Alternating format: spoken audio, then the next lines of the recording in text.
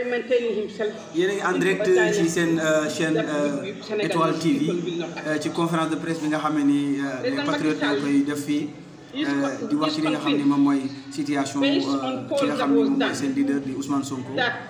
voilà yéen téléspectateurs yi sax ki nga xam ne moom mooy Étoile TV ngeen information yi nga xam ne en temps réel da ngeen koy am abonné leen aussi ngeen partagé ngeen jàpp ci li nga xam ne ni moom mooy liggéey bi parce que ci wàllu communication pour lépp li nga xam soxal na suñu réew ci la ñuy dox moom la ñuy nekk saa su ne seen bëgg-bëgg ak seen yitte ci la ñuy nekk kon abonné leen di jot li nga xam ne moom mooy vidéo yi en temps réel. A situation of banditry that appears to the world as expressed by the Minister of Justice, Ismaïla Madior Fall, is condemned Ousmane Sonko on a trial that has not yet taken place.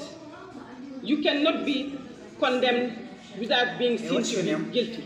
And that is what the Minister of Justice, who is actually someone who has studied law, is doing. That is banditry.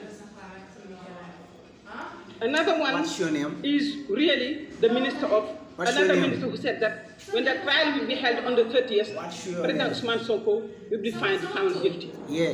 Now, where in the world can you trial someone, find him guilty, without really going to trial and while he's still someone in court? So we are really in a situation where the Senegalese, our country, is in a very, very, very dire situation.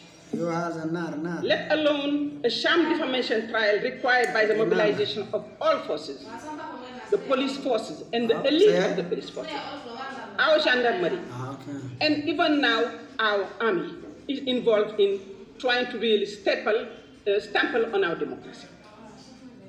This shows the insane will of President Macky Sall to really prevent by all means that he can use, and especially the judiciary, weaponizing the justice system and using the army to really prevent President Ousmane Sonko from being a candidate, and in doing so, attacking his bodily integrity and trying to take away his life, including the life of his lawyers and all of his followers, all members of the party that are along him.